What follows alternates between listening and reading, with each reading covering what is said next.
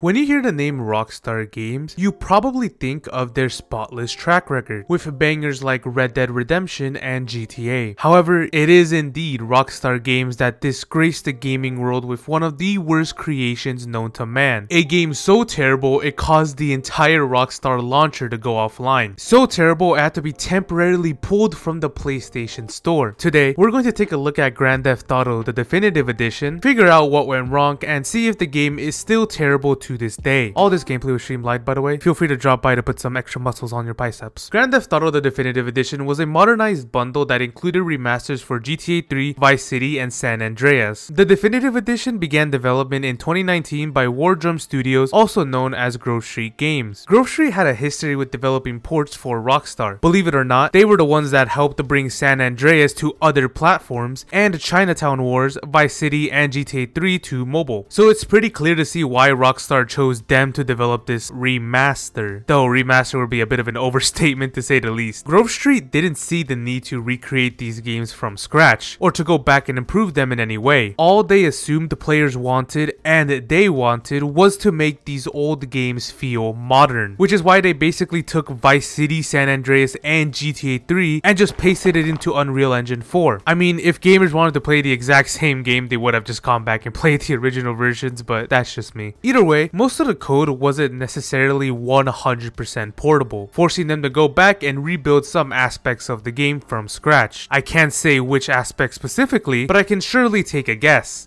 Jesus, look at the way he drives. He has no idea what stability is. Apparently, I am strong enough to just move this shit with my own fucking body weight. Look at this shit. God damn. Playing the worst game ever. Oh! Oh well. Did that just fall through the floor? They just fall through the floor. My running animation is beautiful, my lord. Dude, okay, the driving controls in this game though are awful. I tried turning and it barely makes a slight turn and then I get thrown off the road. That was super helpful. Oh my god, why am I running so fast? But worst of all is the AI. Dear lord, it's like everyone in Liberty City either wanted to fuck shit up or off themselves as soon as possible. These graphics are crazy, I mean, look at this. She jumped into my car. On your radar, but how much of it? They just jumped into my car. Now I got a wanted level. What the fuck? Oh my god. Oh, and the cops are killing people too. My lord. The thing about the Garfield movie is that, oh my fucking. Let me see if I can just drive into the river. This game is better than GTA 6. Why is the car falling apart? What are they doing? Wait, what happened? Are they giving a sermon? Did they just like not give a shit that there's a dead body right under them? Who killed that? Oh, that guy killed himself, but I killed the last guy. Okay, bomb is armed. Oh, do they want me to like blow myself up? Oh my... That last clip played no significance, I just thought it was funny. Regardless, although the code was now there, the game still needed a bit of polish, so it was time for a graphics overhaul. Their initial plan was to import the majority of buildings while only rebuilding the most important places such as the protagonist's home. However, during testing, they noticed that it would lead to major graphical inconsistencies within the world, which is why they instead opted into using AI to upscale all the old textures. This way they can quickly copy and paste some shit while tweaking certain portions that needed it. Although there were a couple of things that still needed to be rebuilt from scratch, this method allowed for the world to turn out as aesthetically pleasing as it did. Though they still seem to have missed a couple of corrections that AI couldn't catch, such as meat being replaced with heat in this sign. Aside from the environment, however, they still had to upgrade the characters. According to producer Rich Rosado, this is what they feared the most. They believed that players already created a mental image of what these original characters look like. For that reason, they didn't want to add so much detail that could ruin that already created image, but they also didn't want the characters to be left built like chicken nuggets. The solution? Improve them without upgrading them. Basically, make the polygons buttery smooth, add some textures here and there, and with a little bit of polish, voila. What didn't really help though was that Rockstar supposedly didn't have many archives for these original characters, since they never expected to revisit these games at any point in time, which is why we were left with some of the most horrific character models to ever exist in a video game. Let's go home. Oh, Oh my god. He looks like he's just permanently high. The shark from Sharkdale. Is that goatee painted on too? My god. This beach is cold, dog.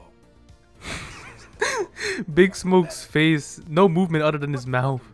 His shirt looks so rubbery. It hurts. Do you know if you just like... Give up the money. Oh, what the hell? Look at these guys' beefy ass bodies. Oh my god. Are the models still broken when you're on a bike? The model itself looks beautiful, as you can see. Oh my god, Big Bear. Oh, look at his neck. Ugh. Look at the hair on his chest. It looks like a tattoo. Oh my god. His nipples are in the shape of a heart. Damn, look at him. My god, these fucking graphics. Do you notice how their hands don't open? They stay like this, like little Lego figures. They're just nice. The sound of the phone smashing came after it already was in the air. Anyways, after about 2 years of development, the game finally just released in November of 2021. However, just before release, the game was immediately pulled from the PlayStation Store. Apparently, they accidentally allowed players in Australia and New Zealand to access the game much sooner than anticipated. I'm not sure how this happened, but the only possible solution they found was just to remove the game. And it doesn't end there. Upon release, the entire Rockstar launcher was forced to go offline for maintenance, so they say. That maintenance was soon revealed to have been Rockstar going into the game's files to remove unlicensed songs, developer notes, and certain non-family friendly portions that were unintentionally left within. I don't know why they didn't bother checking that kind of stuff leading up to the release, but hey, sucks to suck, I guess. The definitive edition would also release on mobile later down the line, either being free to play with a Netflix subscription or costing $20 whole only for San Andreas. For some reason, you can't buy the standalone definitive GTA 3 or Vice City, unless it just isn't showing up on my app store. Anyways, those of you familiar with the game may already know what the original release version was like. PNG rain.gif, horrible bugs, and even the ability to soft lock your entire copy. What's crazy to me is how easy some of these bugs could have been to just fix, but they weren't. If the removing of files after release tells you anything, it's that these guys really gave only a couple of fucks for this whole thing. To them, the final product didn't really matter. People were going to buy it regardless. And oh boy, did they buy them, with sales estimated at over 10 million, possibly even 20 million by this point. As I've shown throughout the video, the game itself is still quite goofy and it can get quite boring at times, but that doesn't mean it isn't still playable now. I myself haven't run into any game-breaking bugs, just slightly annoying AI. Though, take that with a grain of salt. I only played about an hour of each of these games on stream. For all I know, the game will break down at some point later on. However, if you do buy the game from the Rockstar launcher, you also receive the original trilogy alongside their ports, which is pretty cool. I mean, if you don't want to deal with this garbage ass version, you can go back and play the originals. I'm not sure if other platforms or Steam may also offer this. I just know it's on the Rockstar launcher. I might revisit these games someday since I've never actually got to play them before, and I don't think I'm getting a refund anytime soon. Though I'm for sure playing the originals, I am definitely not playing the definitive again. If you like this video, feel free to check out my other videos or come into the streams, whatever you want really. Thank you to every Pookie Club member. I love every single one of you. That's all for me, and ciao ciao.